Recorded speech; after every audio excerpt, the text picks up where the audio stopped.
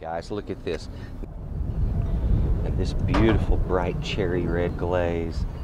No tomato in that, guys. That's just chilies and apricots, a little honey, tiny bit of bourbon, some salt. Now I'm going to raise the temperature in this a little bit. We're going to let that glaze set up on those beautiful ribs. And God help us, it's going to be so delicious.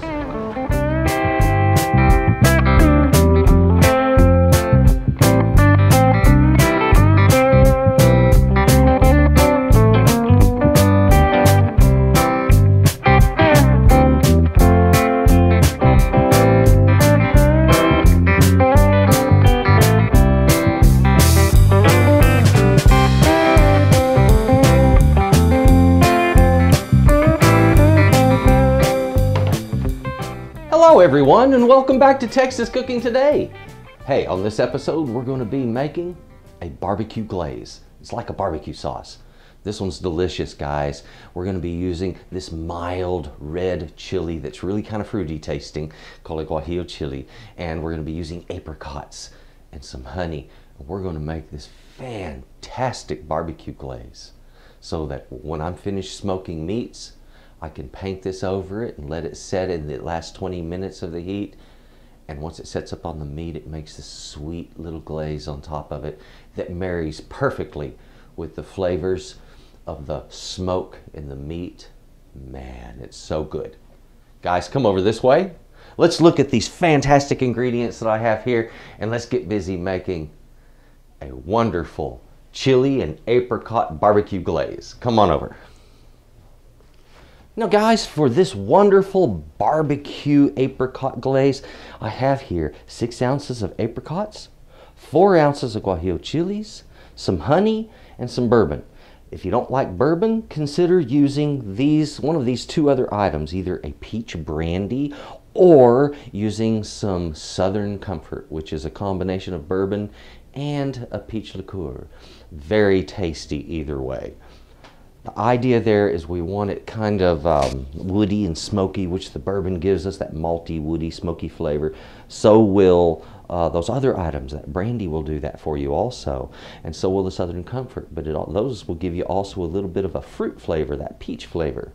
1/2 to 3/4 of a cup of this is more than enough. And then we're going to boil out every single bit of the alcohol. I don't need alcohol in this. I just need the flavor that this product provides. I have an organic honey, and I don't have a measurement on how much we're using because we are going to sweeten it to taste. So I'll get into showing you how we prepare all of this next. We're going to make this magnificent tasting barbecue sauce that's just going to blow you totally away. Now, let's get on with it.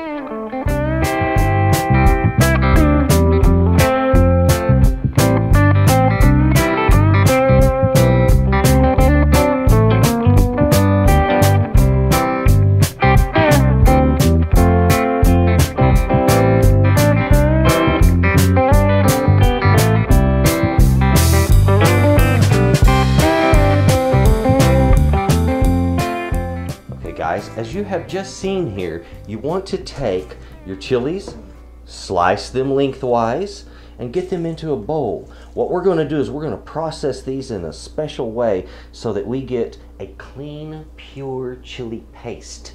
The best way of doing it is what I'm about to show you, which is a slow soak followed by running it through a food mill. If you don't have a food mill, really look at that. Just run a quick search online for food mill. You'll find them for under $20 and probably at a store very close to you. Food mills are great. A lot of people buy them to make baby food, but they make the most splendid sauces. Let's get these with some hot water in them. Guys, our chilies are soaking in hot water. Give them a turn every once in a while and just let them sit in here long enough to get puffy and soft all on their own. There's no rush on this, okay, because you know barbecue takes a long time. Here, if you will notice, we have what is called a food mill. We're going to use the small size sieve to make a very smooth sauce. Guys, my chilies have been soaking for about an hour now, and like I said, I was going to be processing these apricots also.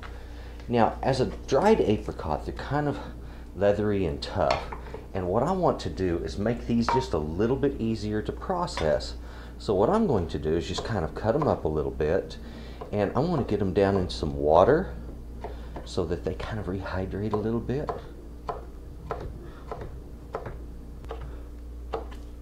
There we go. Oh, yay. Now, we'll get these into a bowl. I'm going to put some hot water in them. Now, guys, this is what I'm talking about. They don't have to be drowning in water, just lightly covered. It doesn't take a whole lot of water. You see, I got maybe a cup in there of hot water. Hey guys, let's get on with making this wonderful sauce. Look at this. Those have puffed right up. There's a little liquid left, but not a lot. I'm going to place all of it right down into that food mill. Save this bowl. You're going to use it for the stems from your chilies in just a moment. And when you're running a food mill, it's really simple. All you need to do is just clutch it close to your body. That's what I'm going to show you here. Just pull it in and crank. Use a spatula to occasionally knock some of these bits back down. I have now milled the majority of those through there. I've got just some of the dry skins and items left behind. Most of the pulp has already been ran through and is in my pot or is underneath this. Okay, so that's our apricots. Now, on these chilies, all we have to do, if you remember, we kind of split them open earlier, so they have plenty of moisture running up inside of them. They hydrated beautifully. Let's just pluck off these stems and anything that comes out from inside. If you want to knock some of the seeds off, you can. Just break it down slightly and throw it into your food mill. Okay? That's all there is to it, guys. Isn't that easy? And if you get some seeds in that food mill, it's not going to hurt anything. That's what it does. It separates seeds and skin from the pulpy goodness that you're looking for. Now, if you're thinking, oh my gosh, it's going to take forever to mill those chilies, well, guess what? You're wrong. It doesn't take that long. I have taken a moment to throw out those chili stems, empty this bowl so I'll have a place for my spoon. Now, I'm just going to mill these chilies through. Okay, guys, let's take a look at this. We have a bunch of skins in the top, some seeds. Down here, a whole bunch of chili paste. Down in the pot, a whole bunch of chili paste and apricot paste. There we have it. All I need to do now, we're going to add some other ingredients and get busy heating it up. Come over this way.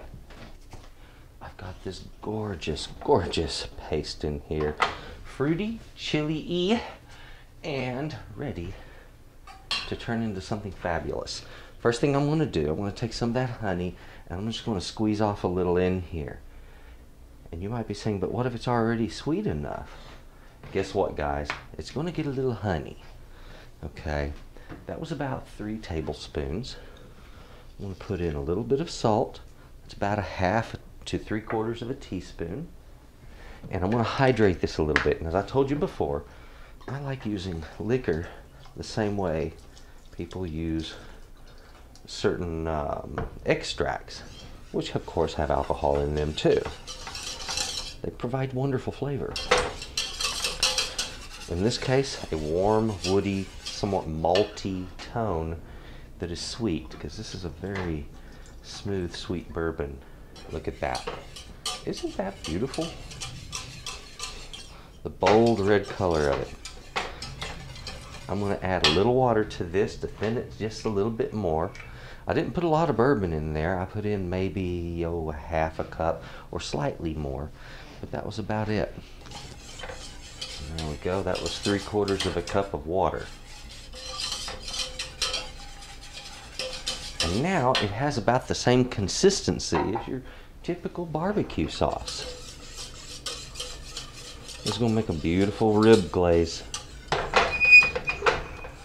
So we have red ribs, and we're going to put this red glaze on top of it. Oh dear, how delicious. Okay guys, as I had mentioned before, cooking the alcohol out.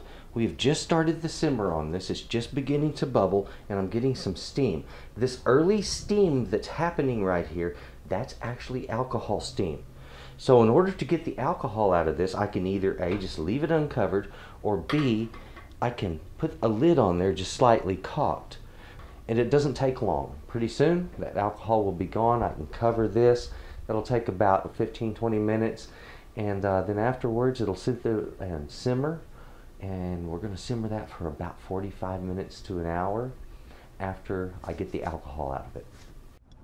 Okay guys, look at this. Oh dear. Pour some of this on.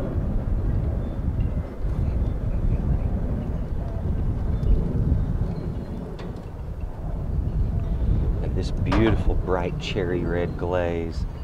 No tomato in that, guys. That's just chilies and apricots, a little honey, tiny bit of bourbon, some salt.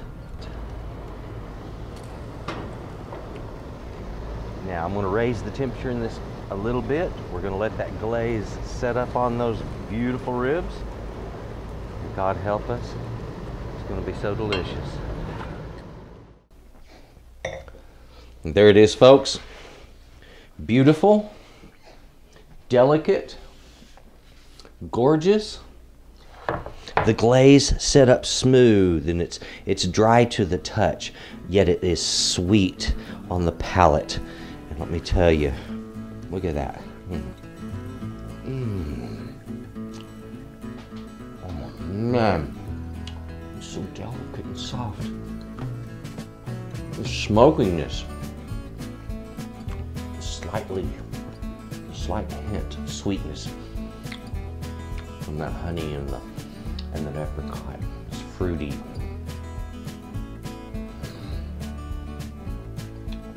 That we call cooked to perfection. And boy, is it delicious. So I'll tell you what, thank you very, very much for watching this show, guys. And to my subscribers, I would like to say cheers. Thank you. I appreciate my subscribers more than you can imagine. If you haven't, please subscribe, click the bell. I'll tell you when I've got new recipes coming up. And there are some really good recipes coming up, folks. Delicious stuff. Also, if you would, please leave me comments. I love it. I do my best to answer. All right? In most cases, you're going to get an answer, unless you're just a naughty person. Otherwise, it's all cool. A thumbs up, I really super appreciate that. Share my videos. And you folks, well, gosh, have a good day. Bye-bye.